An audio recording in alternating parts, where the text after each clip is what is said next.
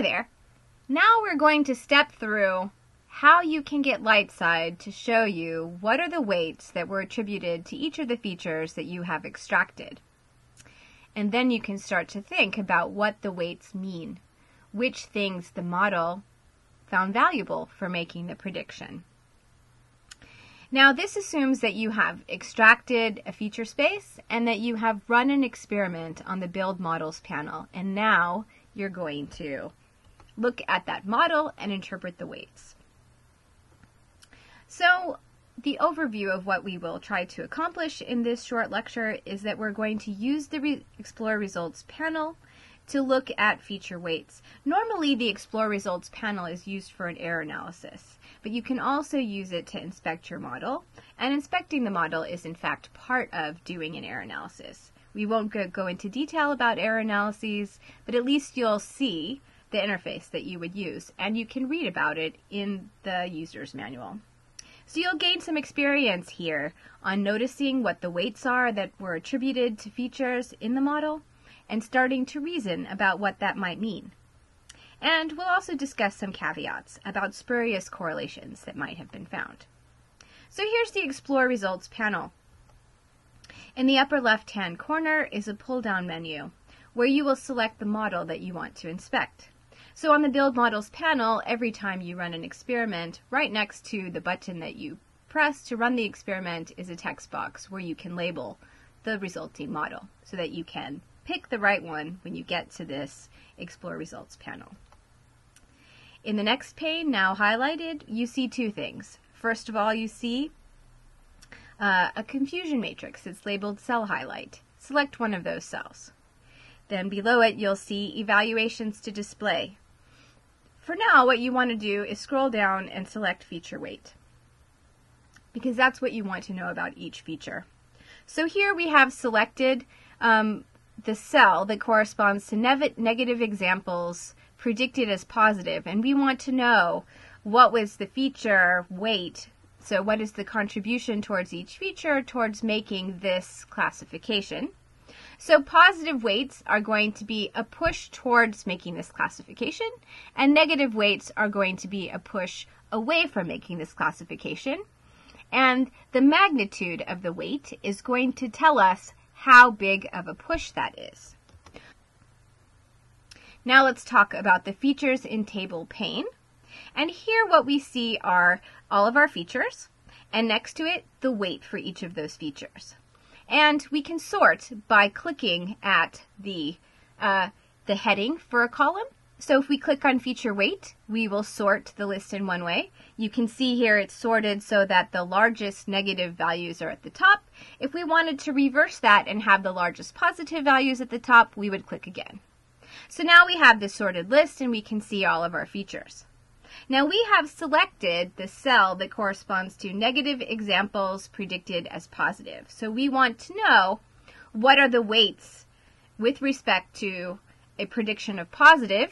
So words that are negative should have a large negative weight. So the word boring has a large negative weight because it's a negative word. So it counts against a positive classification. That makes sense. Again, mediocre or lax or worse or dull or bore, disappointment, plodding, all of these are negative words, and it makes sense that they have large negative weights.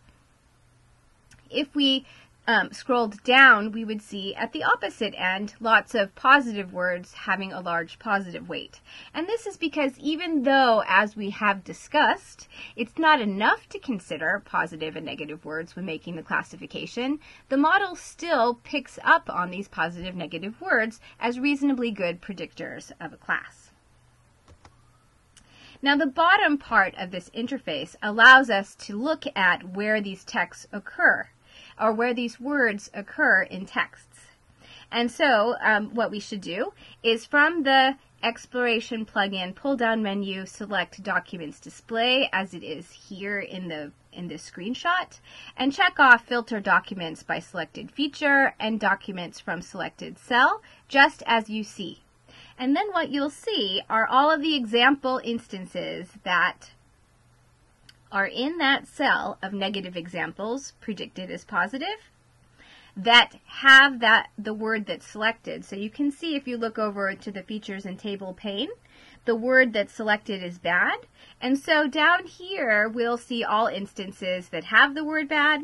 And when we check off, you can see to the right, the text and the word bad is highlighted. So you can see where it occurs in context. And this is a good way of being able to say, okay, I see this word, I see its weight, and now what I want to see is the context in which it occurs. And that's going to help me to look at what is it about these examples that makes it correct to classify the way it should have been classified, but what is the word that is triggering this classification that is wrong in this case, and what is it that's being missed potentially? How is it that the word as flagged might be being taken out of context, for example? So we can start to look at the weights, we can start to think about whether they make sense or not, and we can start to look at how those features are appearing in the texts and whether it makes sense or it doesn't make sense.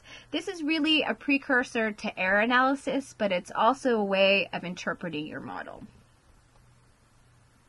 Okay, so similarly at the other end of the spectrum, if we would click to get the large positive weights to come towards the top, we would see things like refreshing, enjoyable, witty, hilarious. And again, if we want to see those words, we can click on a feature like hilarious. Then we can see all of the cells that have the word hilarious, and we can start to think about why is hilarious appearing in this text, and yet it's actually negative.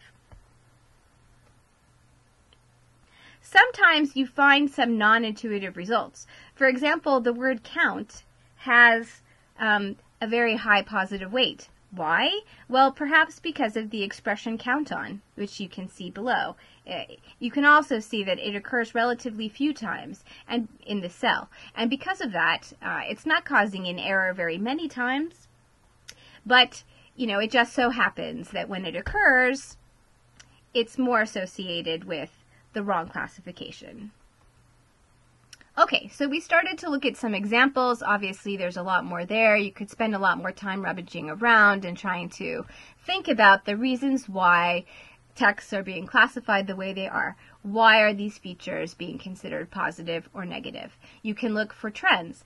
Okay, so within this cell, this word occurred, such and such number of times, and as I look at the context, I can see it's usually occurring in a negative context, and yet the model thinks that word is negative, but actually it's more the context. So that's the kind of case where we get these spurious correlations, and we might be able to fight against them by including in our feature space some features that take more context into account. And we'll start to see some of those kinds of features in our more advanced feature extraction lecture. So we've started to explore the results panel. We've seen how it offers some affordances for supporting interpretation of feature weights. We could spend a lot more time on this, but this will at least get you started along the path. We see that some of the feature weights are non-intuitive, but sometimes they're non-intuitive because words taken out of context can be used multiple ways. And if we look at the context and we think about how we might add richer features that notice something about the context, we might be able to get fewer of these non-intuitive weights in our model. If you look at Light Size User Manual, you can see how to use the Explore Results panel more extensively, and even to start playing around with the idea of error analysis. So thank you so much, and I look forward to our future lectures.